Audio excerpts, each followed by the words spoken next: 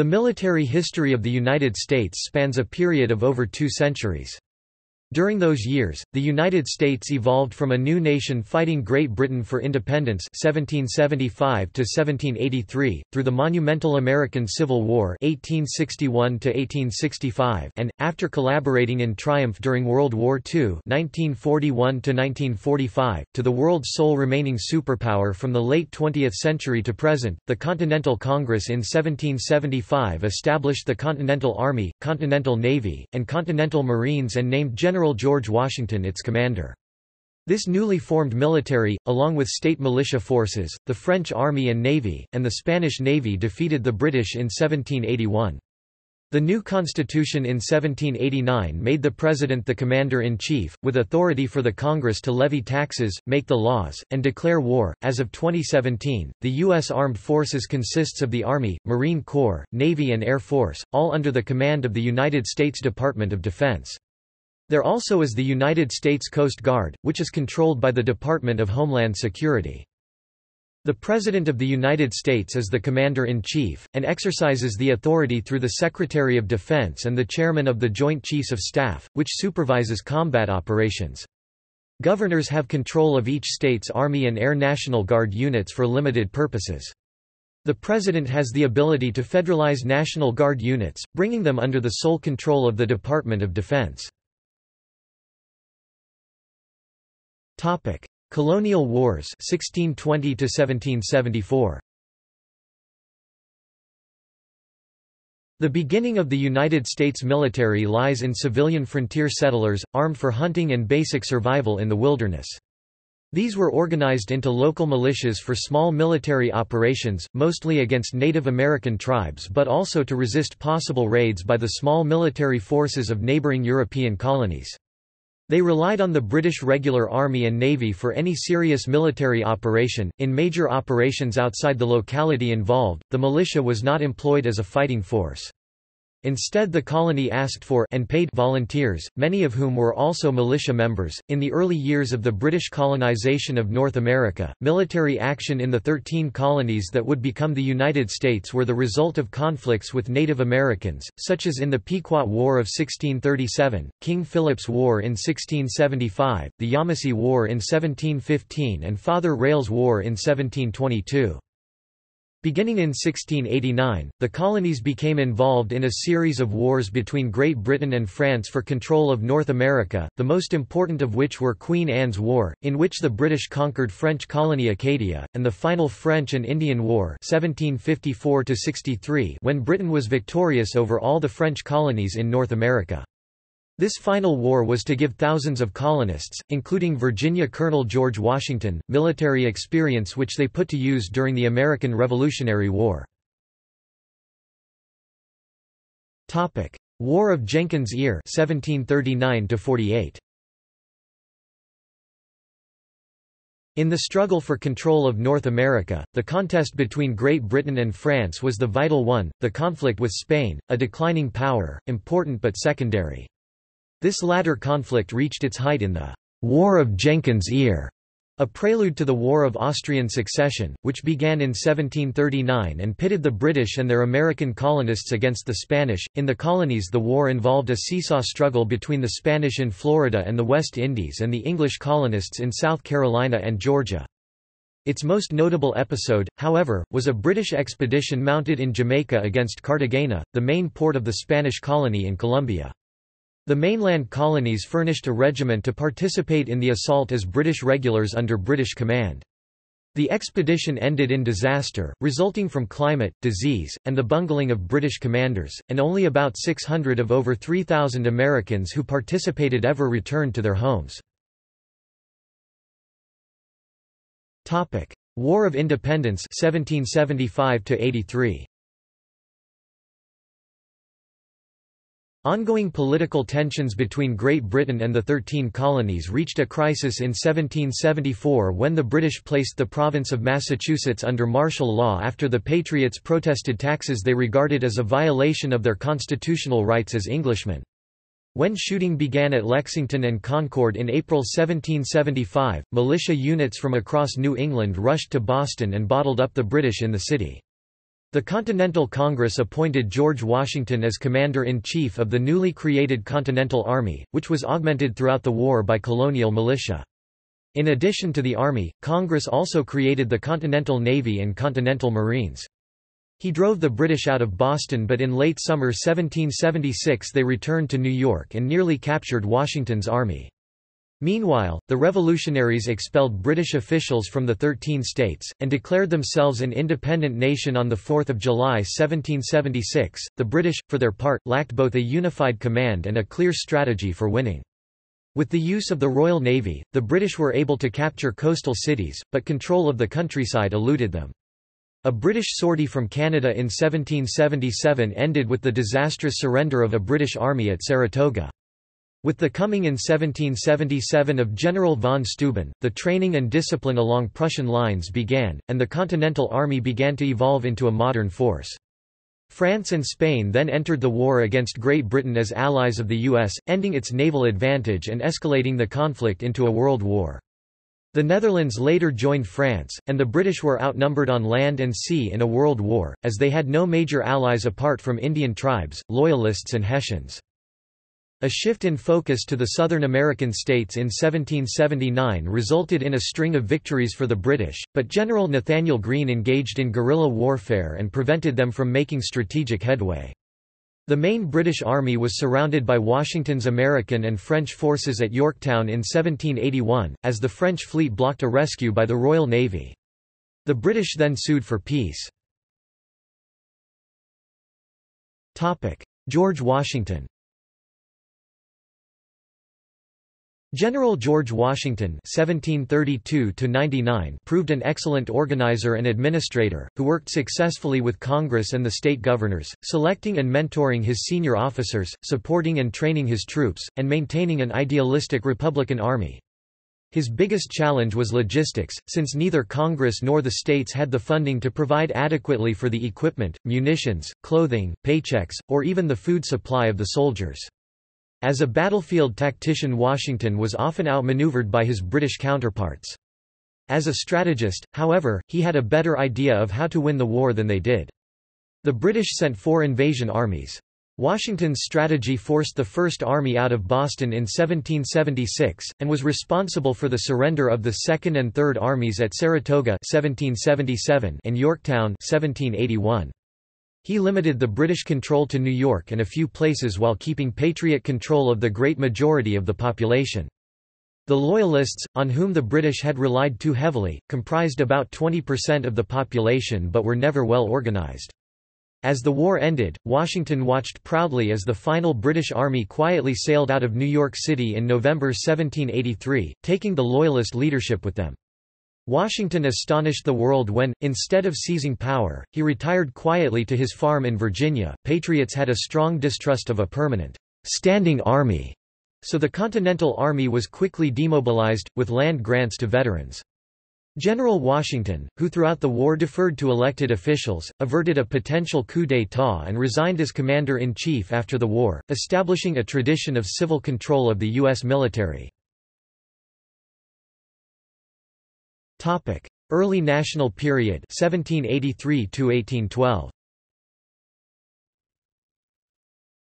Following the American Revolutionary War, the United States faced potential military conflict on the high seas as well as on the western frontier. The United States was a minor military power during this time, having only a modest Army, Marine Corps, and Navy. A traditional distrust of standing armies, combined with faith in the abilities of local militia, precluded the development of well-trained units and a professional officer corps. Jeffersonian leaders preferred a small army and navy, fearing that a large military establishment would involve the United States in excessive foreign wars, and potentially allow a domestic tyrant to seize power. In the Treaty of Paris after the Revolution, the British had ceded the lands between the Appalachian Mountains and the Mississippi River to the United States, without consulting the Shawnee, Cherokee, Choctaw and other smaller tribes who lived there. Because many of the tribes had fought as allies of the British, the United States compelled tribal leaders to sign away lands in post-war treaties, and began dividing these lands for settlement. This provoked a war in the Northwest Territory in which the U.S. forces performed poorly. The Battle of the Wabash in 1791 was the most severe defeat ever suffered by the United States at the hands of American Indians. President Washington dispatched a newly trained army to the region led by General Anthony Wayne, which decisively defeated the Indian Confederacy at the Battle of Fallen Timbers in 1794. When revolutionary France declared war on Great Britain in 1793, the United States sought to remain neutral, but the Jay Treaty, which was favorable to Great Britain, angered the French government, which viewed it as a violation of the 1778 Treaty of Alliance. French privateers began to seize U.S. vessels, which led to an undeclared quasi-war between the two nations. Fought at sea from 1798 to 1800, the United States won a string of victories in the Caribbean. George Washington was called out of retirement to head a «provisional army» in case of invasion by France, but President John Adams managed to negotiate a truce, in which France agreed to terminate the prior alliance and cease its attacks. Barbary Wars. The Berbers along the Barbary coast, modern-day Libya, sent pirates to capture merchant ships and hold the crews for ransom. The U.S. paid protection money until 1801, when President Thomas Jefferson refused to pay and sent in the Navy to challenge the Barbary states. The First Barbary War followed. After the USS Philadelphia was captured in 1803, Lieutenant Stephen Decatur led a raid which successfully burned the captured ship, preventing Tripoli from using or selling it. In 1805, after William Eaton captured the city of Derna, Tripoli agreed to a peace treaty. The other Barbary states continued to raid U.S. shipping, until the Second Barbary War in 1815 ended the practice.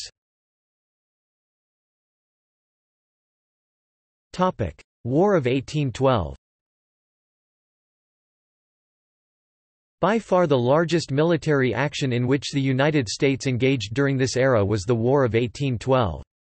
With Britain locked in a major war with Napoleon's France, its policy was to block American shipments to France. The United States sought to remain neutral while pursuing overseas trade. Britain cut the trade and impressed seamen on American ships into the Royal Navy, despite intense protests. Britain supported an Indian insurrection in the American Midwest, with the goal of creating an Indian state there that would block American expansion. The United States finally declared war on the United Kingdom in 1812, the first time the U.S. had officially declared war. Not hopeful of defeating the Royal Navy, the U.S. attacked the British Empire by invading British Canada, hoping to use captured territory as a bargaining chip. The invasion of Canada was a debacle, though concurrent wars with Native Americans on the Western Front, Tecumseh's War and the Creek War, were more successful. After defeating Napoleon in 1814, Britain sent large veteran armies to invade New York, raid Washington and capture the key control of the Mississippi River at New Orleans. The New York invasion was a fiasco after the much larger British Army retreated to Canada. The raiders succeeded in the burning of Washington on 25 August 1814, but were repulsed in their Chesapeake Bay campaign at the Battle of Baltimore and the British commander killed. The major invasion in Louisiana was stopped by a one-sided military battle that killed the top 3 British generals and thousands of soldiers. The winners were the commanding general of the Battle of New Orleans, Major General Andrew Jackson, who became president, and the Americans who basked in a victory over a much more powerful nation. The peace treaty proved successful, and the U.S. and Britain never again went to war. The losers were the Indians, who never gained the independent territory in the Midwest promised by Britain. War with Mexico 1846–48. With the rapid expansion of the farming population, Democrats looked to the West for new lands, an idea which became known as «manifest destiny». In the Texas Revolution 1835–36, the settlers declared independence and defeated the Mexican army, but Mexico was determined to reconquer the lost province and threatened war with the U.S. if it annexed Texas. The U.S., much larger and more powerful, did annex Texas in 1845 and war broke out in 1846 over boundary issues. In the Mexican-American War 1846–48, the U.S. Army under Generals Zachary Taylor and Winfield Scott and others, invaded and after a series of victorious battles and no major defeats seized New Mexico and California, and also blockaded the coast, invaded northern Mexico, and invaded central Mexico, capturing the national capital.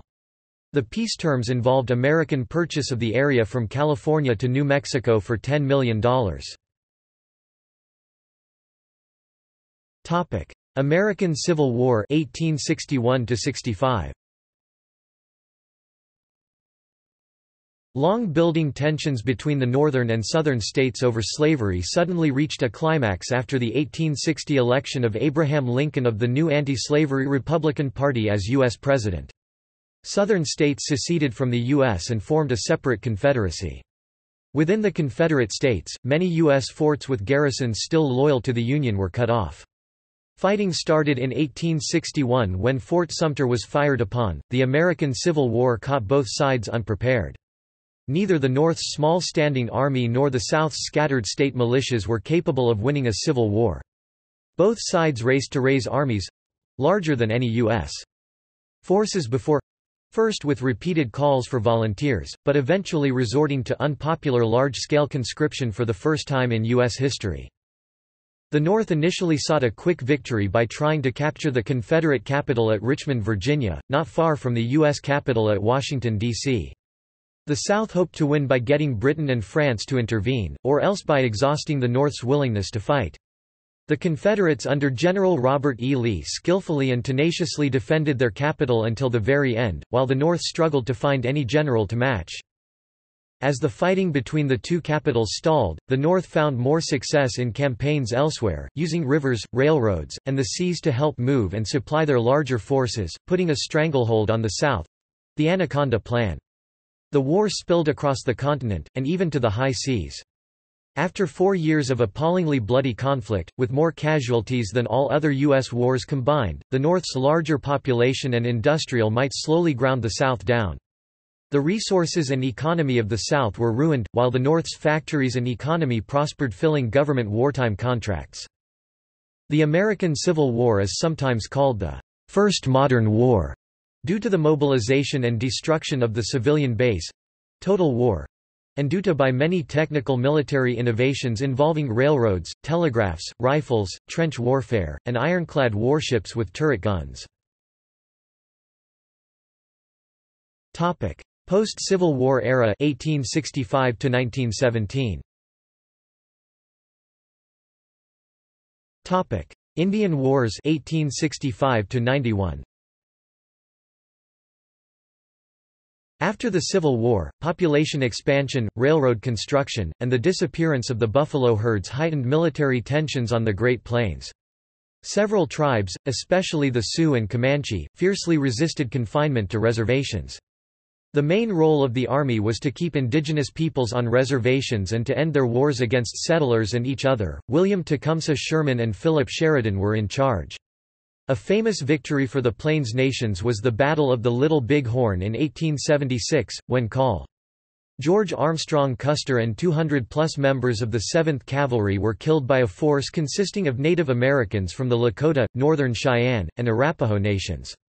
The last significant conflict came in 1891. Spanish–American War 1898. The Spanish–American War was a short decisive war marked by quick, overwhelming American victories at sea and on land against Spain.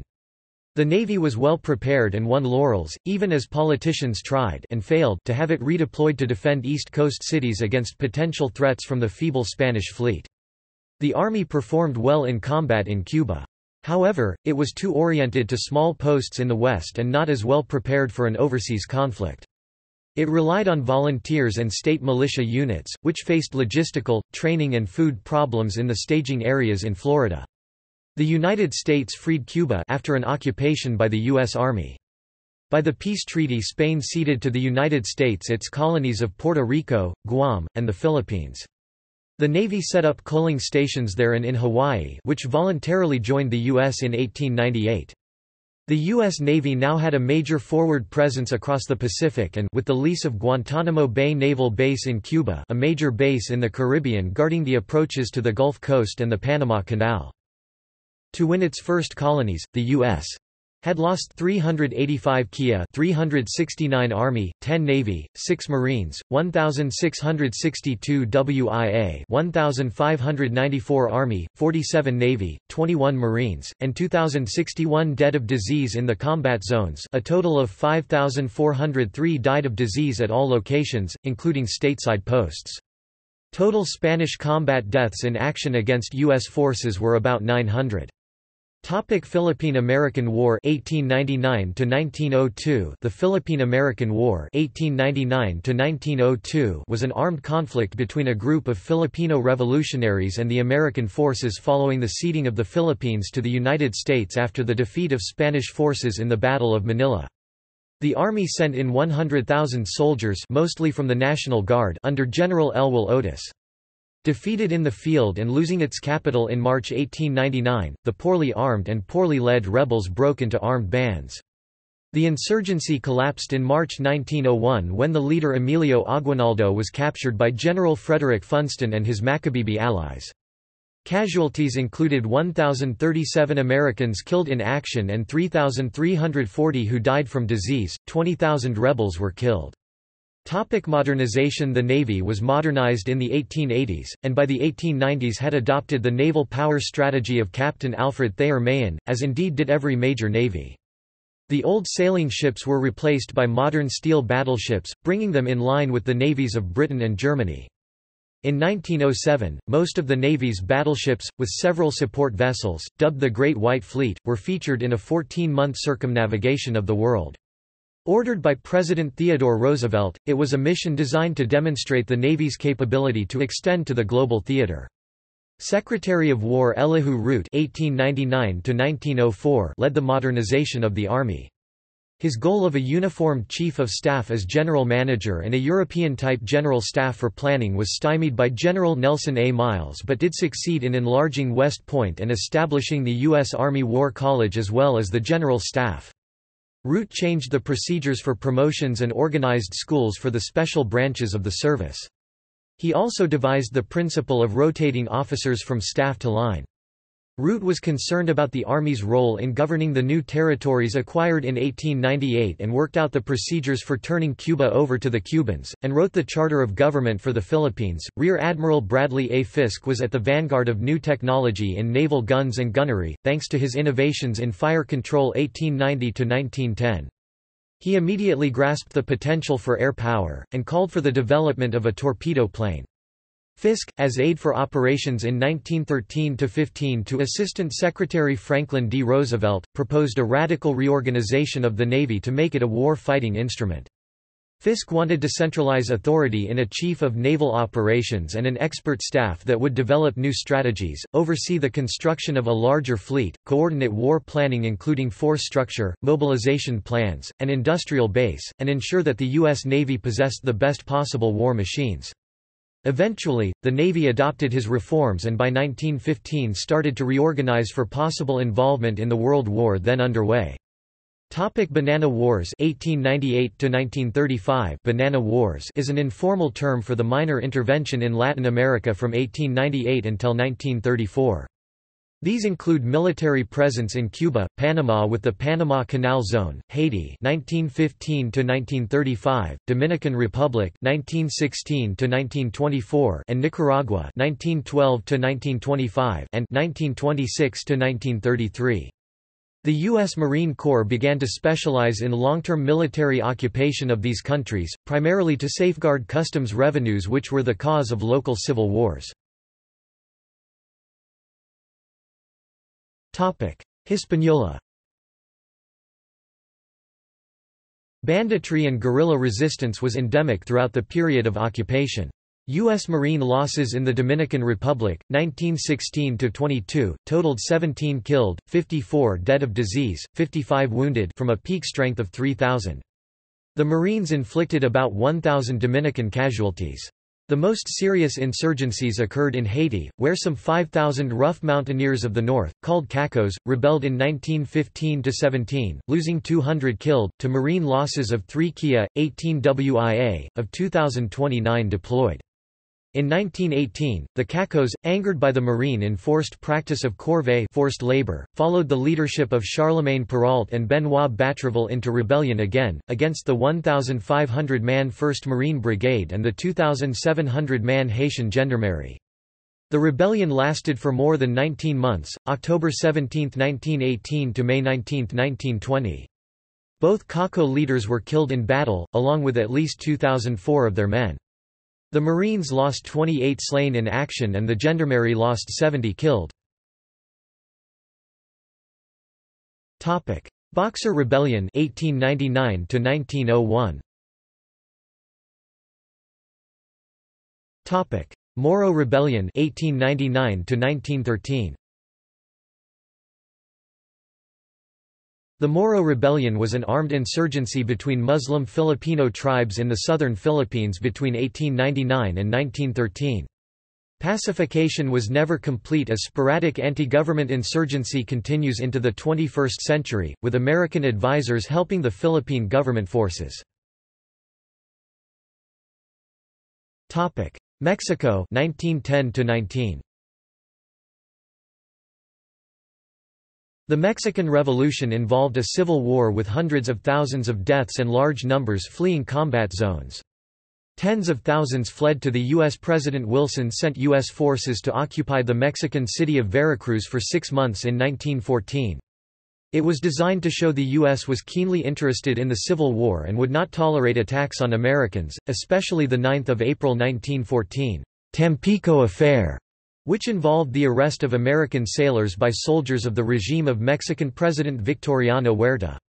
In early 1916, Pancho Villa, a Mexican general, ordered 500 soldiers on a murderous raid on the American city of Columbus, New Mexico, with the goal of robbing banks to fund his army. The German Secret Service encouraged Pancho Villa in his attacks to involve the United States in an intervention in Mexico which would distract the United States from its growing involvement in the war and divert aid from Europe to support the intervention. Wilson called up the state militias National Guard and sent them and the U.S. Army under General John J. Pershing to punish Villa in the Pancho Villa expedition. Villa fled, with the Americans in pursuit deep into Mexico, thereby arousing Mexican nationalism. By early 1917, President Venustiano Carranza had contained Villa and secured the border, so Wilson ordered Pershing to withdraw. World War I 1917–18. The United States originally wished to remain neutral when World War I broke out in August 1914. However, it insisted on its right as a neutral party to immunity from German submarine attack, even though its ships carried food and raw materials to Britain.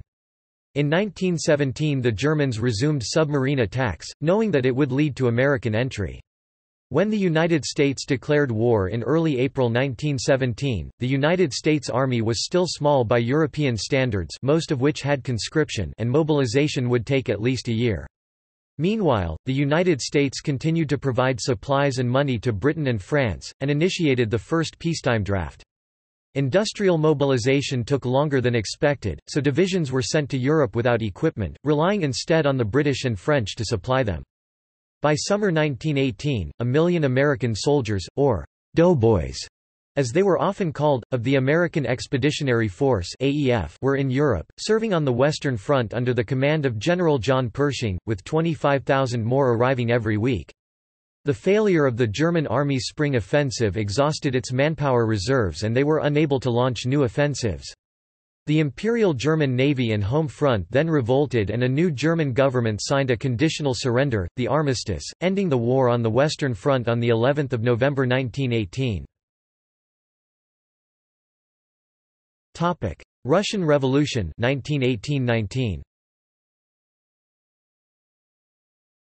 The so-called Polar Bear Expedition was the involvement of 5,000 U.S. troops, during the Russian Revolution, in blocking the Bolsheviks in Arkhangelsk, Russia as part of the greater Allied military expedition in the Russian Civil War. 1920s – Naval disarmament. The U.S. sponsored a major world conference to limit the naval armaments of world powers, including the U.S., Britain, Japan, and France, plus smaller nations. Secretary of State Charles Evans Hughes made the key proposal of each country to reduce its number of warships by a formula that was accepted. The conference enabled the great powers to reduce their navies and avoid conflict in the Pacific. The treaties remained in effect for 10 years, but were not renewed as tensions escalated. 1930s – Neutrality Acts. After the costly U.S. involvement in World War I, isolationism grew within the nation. Congress refused membership in the League of Nations, particularly due to Article 10 of the League's charter. Pursuant to Article 10, the charter would have required by contract the United States military to intervene if a member of the League were attacked. This prompted the United States Senate to vehemently oppose the Treaty of Versailles. Isolationism further grew after the events of the Nye Committee, which investigated corrupt military spending and fueled the Merchants of Death argument, thus increasing anti-war opinions. In response to the growing turmoil in Europe and Asia, the gradually more restrictive Neutrality Acts were passed, which were intended to prevent the U.S. from supporting either side in a war. President Franklin D. Roosevelt sought to support Britain, however, and in 1940 signed the Lend-Lease Act, which permitted an expansion of the cash and carry arms trade to develop with Britain, which controlled the Atlantic sea lanes. Roosevelt favored the Navy, he was in effective charge in World War I, and used relief programs such as the PWA to support Navy yards and build warships. For example, in 1933 he authorized $238 million in PWA funds for 32 new ships. The Army Air Corps received only $11 million, which barely covered replacements and allowed no expansion. Due to the underlying pressure against military involvement by both citizens and politicians, the United States was reluctant to intervene in any overseas conflicts. The involvement that the United States had toward the Japanese invasion of Manchuria in 1931 only extended as far as non-recognition. Other events such as Benito Mussolini's Italian conquest of Ethiopia went ignored by the U.S. along with the League of Nations being unable to act upon the usage of chemical weapons by the Italian fascists. No official involvement was waged during the Spanish Civil War and the Second Sino-Japanese War, though both wars utilized loopholes for U.S. involvement, such as volunteering and using British ships as a middleman for delivering provisions, since the Neutrality Acts only specified American ships. This, along with Roosevelt's quarantine speech, produced mixed opinions among Americans that were still anxious about military involvement. Non-interventionists were mainly constituent in the Republican Party, but other Democratic politicians, such as Lewis Ludlow, attempted to pass bills to compromise and even amend the United States Constitution for the purpose of calling for public referendum to decide military involvement in cases that do not immediately follow an attack on the United States. This amendment was introduced many times, but failed to gain enough support, including opposition even by Roosevelt. The overall neglect for military involvement eventually resulted in appeasement in the early stages of World War II, at the distress of Roosevelt, who wanted to continue cash and carry for the European theaters and the Pacific. After being rebuffed by Congress for attempting to reinstate cash and carry for the European theaters, Roosevelt eventually won the favor of restoring the arms trade with belligerent nations after Germany's invasion of Poland, which is said by many to have fixed the United States economy. Total involvement in the war began after the attack on Pearl Harbor, where isolationism began to seed. World War II 1941–45. Starting in 1940, 18 months before Pearl Harbor, the nation mobilized, giving high priority to air power. American involvement in World War II in 1940–41 was limited to providing war material and financial support to Britain, the Soviet Union, and the Republic of China. The U.S. entered officially on 8 December 1941 following the Japanese attack on Pearl Harbor, Hawaii. Japanese forces soon seized American, Dutch, and British possessions across the Pacific and Southeast Asia, except for Australia, which became a main American forward base along with Hawaii. The loss of 8 battleships and 2,403 Americans at Pearl Harbor forced the U.S. to rely on its remaining aircraft carriers, which won a major victory over Japan at Midway just 6 months into the war, and on its growing submarine fleet. The Navy and Marine Corps followed this up with an island-hopping campaign across the Central and South Pacific in 1943–45, reaching the outskirts of Japan in the Battle of Okinawa.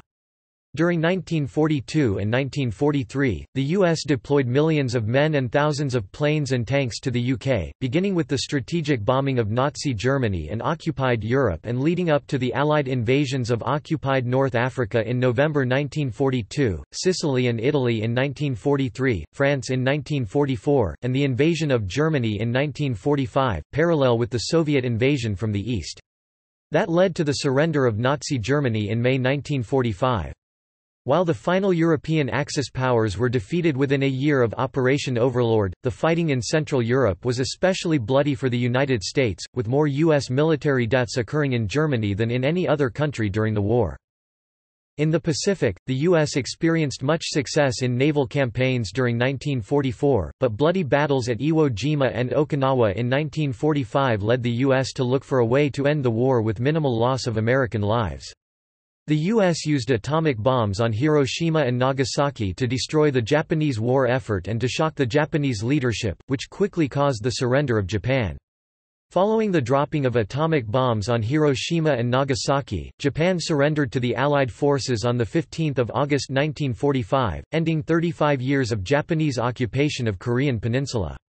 American forces under General John R. Hodge arrived at the southern part of the Korean Peninsula on 8 September 1945, while the Soviet Army and some Korean Communists had stationed themselves in the northern part of the Korean Peninsula.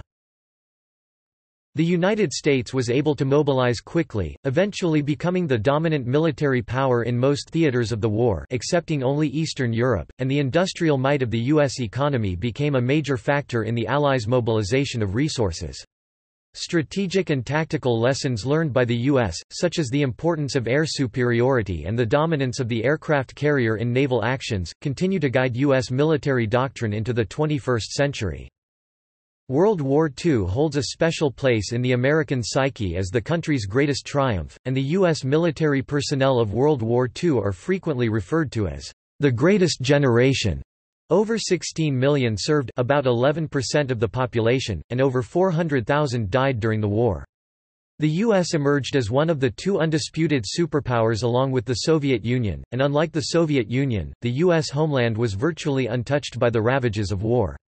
During and following World War II, the United States and Britain developed an increasingly strong defense and intelligence relationship.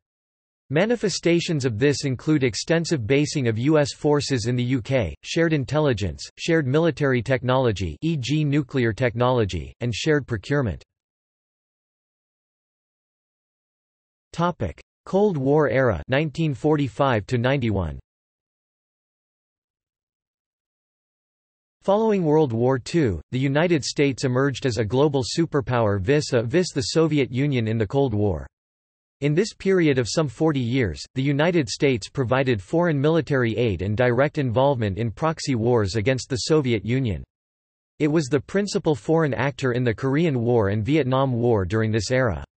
Nuclear weapons were held in ready by the United States under a concept of mutually assured destruction with the Soviet Union.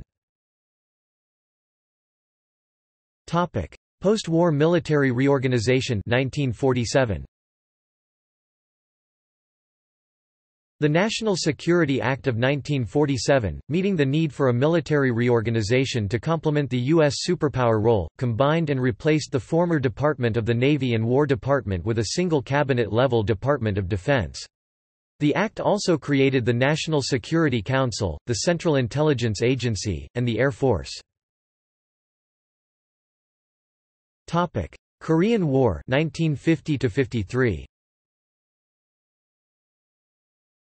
The Korean War was a conflict between the United States and its United Nations allies and the Communist powers under influence of the Soviet Union, also a UN member nation, and the People's Republic of China, which later also gained UN membership. The principal combatants were North and South Korea. Principal allies of South Korea included the United States, Canada, Australia, the United Kingdom, although many other nations sent troops under the aegis of the United Nations. Allies of North Korea included the People's Republic of China, which supplied military forces, and the Soviet Union, which supplied combat advisors and aircraft pilots, as well as arms. For the Chinese and North Korean troops, the war started badly for the US and UN. North Korean forces struck massively in the summer of 1950 and nearly drove the outnumbered US and ROK defenders into the sea. However, the United Nations intervened, naming Douglas MacArthur commander of its forces, and UN-US ROK forces held a perimeter around Pusan, gaining time for reinforcement. MacArthur, in a bold but risky move, ordered an amphibious invasion well behind the front lines at Incheon, cutting off and routing the North Koreans and quickly crossing the 38th parallel into North Korea. As UN forces continued to advance toward the Yalu River on the border with Communist China, the Chinese crossed the Yalu River in October and launched a series of surprise attacks that sent the UN forces reeling back across the 38th parallel. Truman originally wanted a rollback strategy to unify Korea. After the Chinese successes, he settled for a containment policy to split the country. MacArthur argued for rollback but was fired by President Harry Truman after disputes over the conduct of the war. Peace negotiations dragged on for 2 years until President Dwight D. Eisenhower threatened China with nuclear weapons. An armistice was quickly reached with the two Koreas remaining divided at the 38th parallel. North and South Korea are still today in a state of war, having never signed a peace treaty, and American forces remain stationed in South Korea as part of American foreign policy. Lebanon crisis of 1958. In the Lebanon crisis of 1958 that threatened civil war, Operation Blue Bat deployed several hundred Marines to bolster the pro-Western Lebanese government from 15 July to 25 October 1958. Dominican intervention.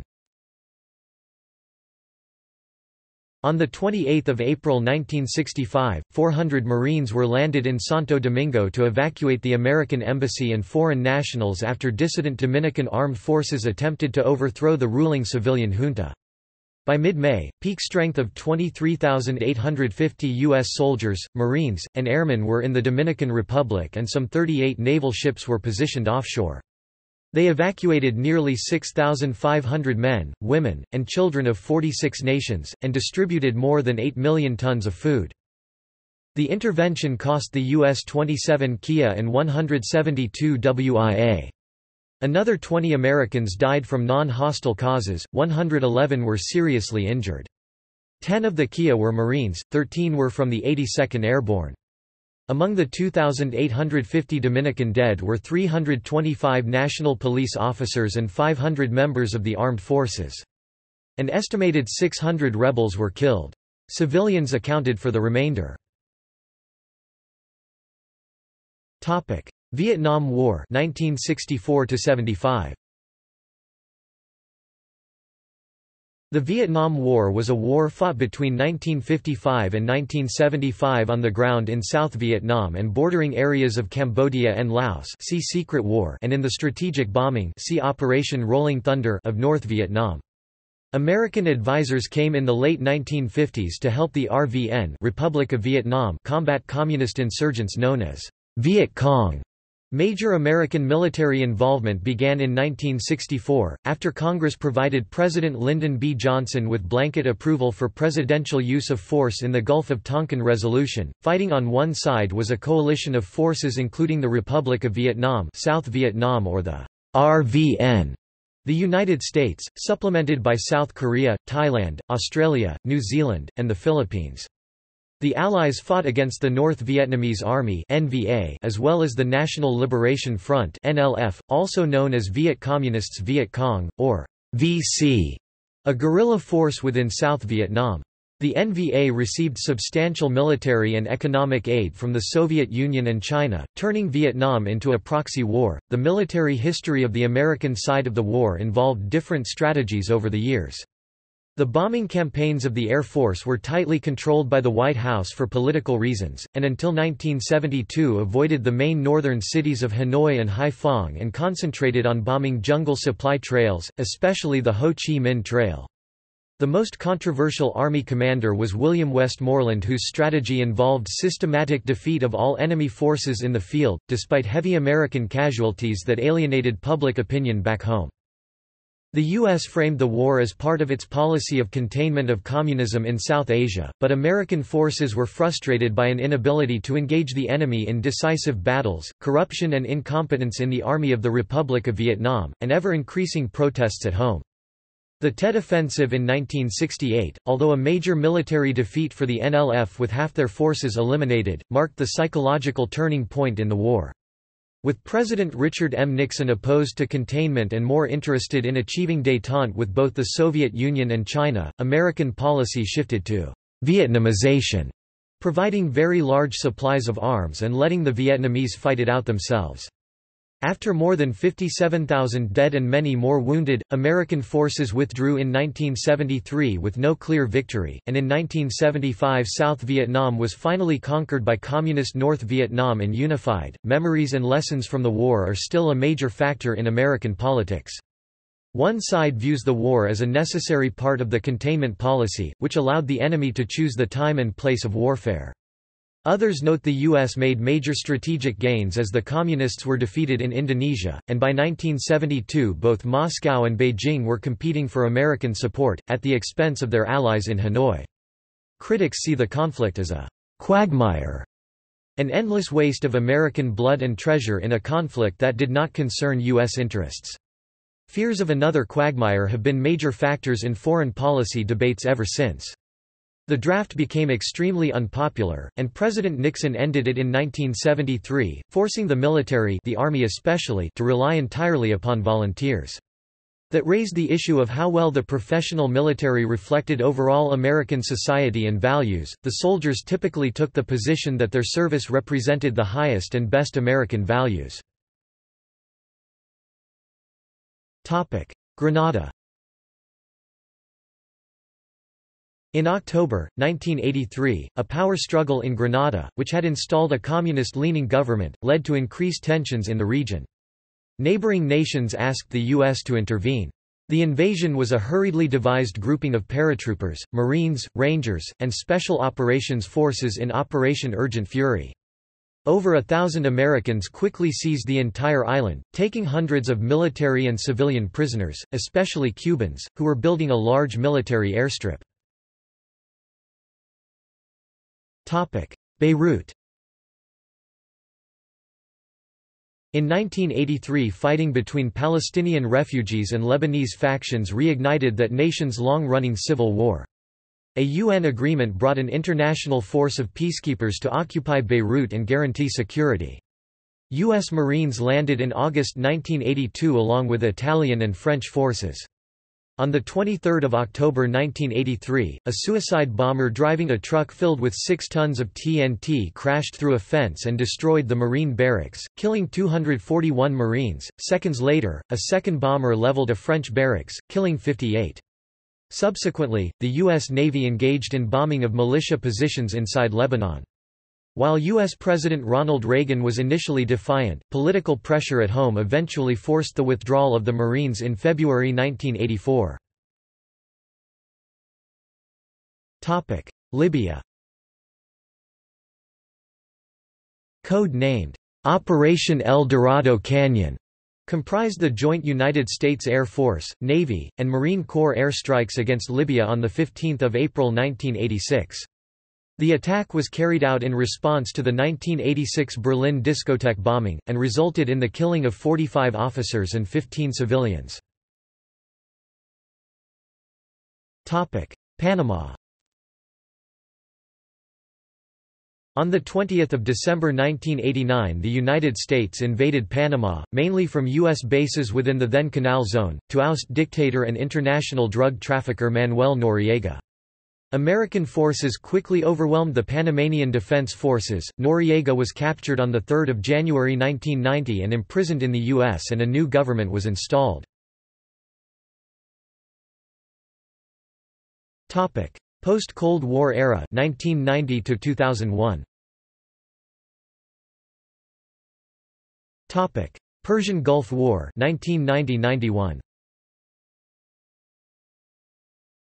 The Persian Gulf War was a conflict between Iraq and a coalition force of 34 nations led by the United States. The lead-up to the war began with the Iraqi invasion of Kuwait in August 1990, which was met with immediate economic sanctions by the United Nations against Iraq.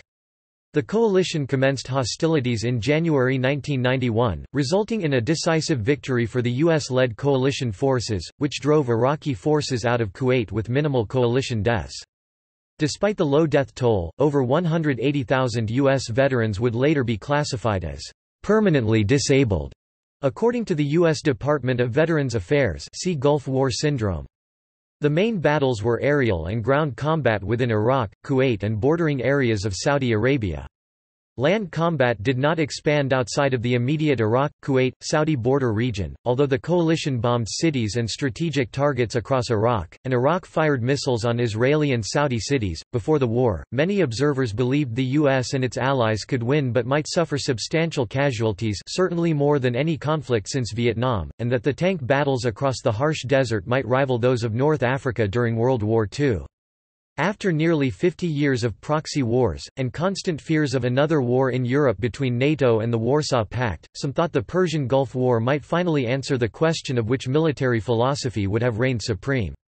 Iraqi forces were battle-hardened after 8 years of war with Iran, and they were well equipped with late-model Soviet tanks and jet fighters, but the anti-aircraft weapons were crippled. In comparison, the U.S. had no large-scale combat experience since its withdrawal from Vietnam nearly 20 years earlier, and major changes in U.S. doctrine, equipment and technology since then had never been tested under fire. However, the battle was one-sided almost from the beginning. The reasons for this are the subject of continuing study by military strategists and academics. There is general agreement that U.S. technological superiority was a crucial factor, but the speed and scale of the Iraqi collapse has also been attributed to poor strategic and tactical leadership and low morale among Iraqi troops, which resulted from a history of incompetent leadership. After devastating initial strikes against Iraqi air defenses and command and control facilities on 17 January 1991, coalition forces achieved total air superiority almost immediately. The Iraqi Air Force was destroyed within a few days, with some planes fleeing to Iran, where they were interned for the duration of the conflict. The overwhelming technological advantages of the U.S., such as stealth aircraft and infrared sights, quickly turned the air war into a turkey shoot. The heat signature of any tank which started its engine made an easy target. Air defense radars were quickly destroyed by radar-seeking missiles fired from Wild Weasel aircraft. Grainy video clips, shot from the nose cameras of missiles as they aimed at impossibly small targets, were a staple of U.S. news coverage and revealed to the world a new kind of war, compared by some to a video game. Over 6 weeks of relentless pounding by planes and helicopters, the Iraqi army was almost completely beaten but did not retreat, under orders from Iraqi President Saddam Hussein, and by the time the ground forces invaded on 24 February, many Iraqi troops quickly surrendered to forces much smaller than their own. In one instance, Iraqi forces attempted to surrender to a television camera crew that was advancing with coalition forces. After just 100 hours of ground combat, and with all of Kuwait and much of southern Iraq under coalition control, U.S. President George H. W. Bush ordered a ceasefire and negotiations began, resulting in an agreement for cessation of hostilities. Some U.S. politicians were disappointed by this move, believing Bush should have pressed on to Baghdad and removed Hussein from power. There is little doubt that coalition forces could have accomplished this if they had desired. Still, the political ramifications of removing Hussein would have broadened the scope of the conflict greatly, and many coalition nations refused to participate in such an action, believing it would create a power vacuum and destabilize the region. Following the Persian Gulf War, to protect minority populations, the US, Britain, and France declared and maintained no-fly zones in northern and southern Iraq, which the Iraqi military frequently tested. The no-fly zones persisted until the 2003 invasion of Iraq, although France withdrew from participation in patrolling the no-fly zones in 1996, citing a lack of humanitarian purpose for the operation. Somalia. U.S. troops participated in a UN peacekeeping mission in Somalia beginning in 1992. By 1993 the U.S. troops were augmented with Rangers and Special Forces with the aim of capturing warlord Mohammed Farah Aidid, whose forces had massacred peacekeepers from Pakistan. During a raid in downtown Mogadishu, U.S. troops became trapped overnight by a general uprising in the Battle of Mogadishu. 18 American soldiers were killed, and a U.S. television crew filmed graphic images of the body of one soldier being dragged through the streets by an angry mob. Somali guerrillas paid a staggering toll at an estimated 1,000 to 5,000 total casualties during the conflict. After much public disapproval, American forces were quickly withdrawn by President Bill Clinton. The incident profoundly affected U.S. thinking about peacekeeping and intervention. The book Black Hawk Down was written about the battle, and was the basis for the later movie of the same name. Haiti. Operation Uphold Democracy, the 19th of September 1994 to the 31st of March 1995, was an intervention designed to reinstate the elected president Jean-Bertrand Aristide, who was reported to have died in office during the bombing of the presidential palace.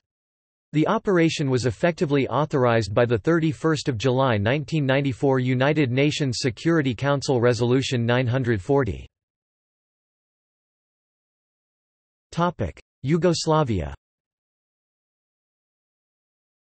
During the war in Yugoslavia in the early 1990s, the U.S. operated in Bosnia and Herzegovina as part of the NATO-led Multinational Implementation Force in Operation Joint Endeavour.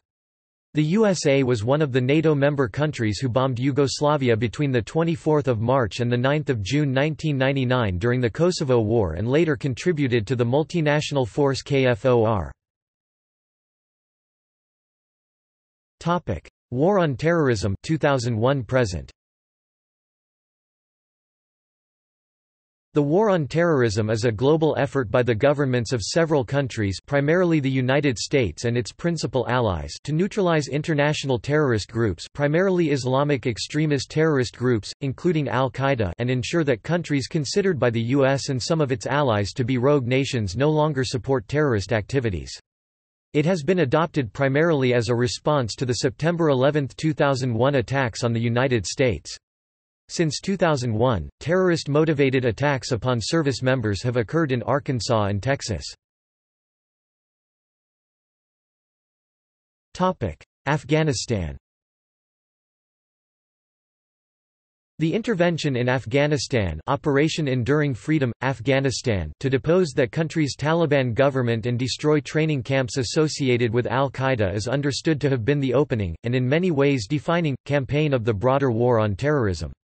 The emphasis on Special Operations Forces (SOF), political negotiation with autonomous military units, and the use of proxy militaries marked a significant change from prior U.S. military approaches.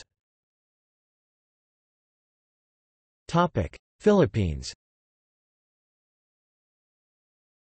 In January 2002, the U.S. sent more than 1,200 troops, later raised to 2,000, to assist the armed forces of the Philippines in combating terrorist groups linked to al-Qaeda, such as Abu Sayyaf, under Operation Enduring Freedom, Philippines.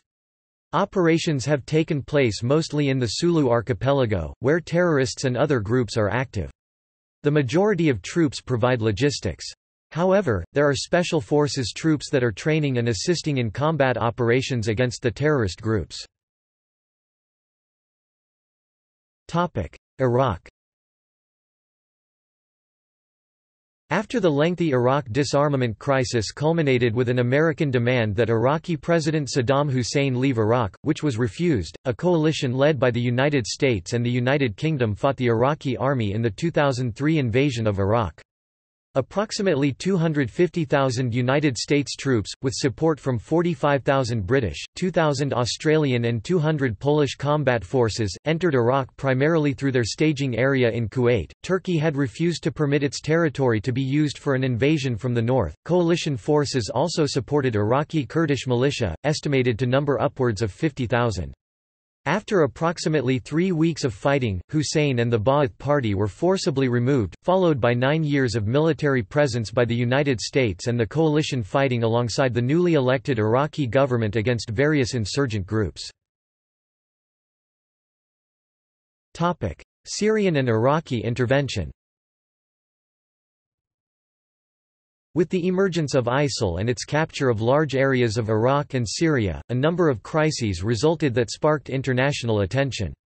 ISIL had perpetrated sectarian killings and war crimes in both Iraq and Syria. Gains made in the Iraq War were rolled back as Iraqi army units abandoned their posts. Cities were taken over by the terrorist group which enforced its brand of Sharia law. The kidnapping and decapitation of numerous Western journalists and aid workers also garnered interest and outrage among Western powers. The U.S. intervened with airstrikes in Iraq over ISIL-held territories and assets in August, and in September a coalition of U.S. and Middle Eastern powers initiated a bombing campaign in Syria aimed at degrading and destroying ISIL and al-Nusra-held territory. By December 2017, ISIL had no remaining territory in Iraq, following the 2017 Western Iraq campaign. Airstrikes by U.S. and coalition forces have continued in Syria against the Assad government, especially after the Douma chemical attack in 2018. Libyan intervention.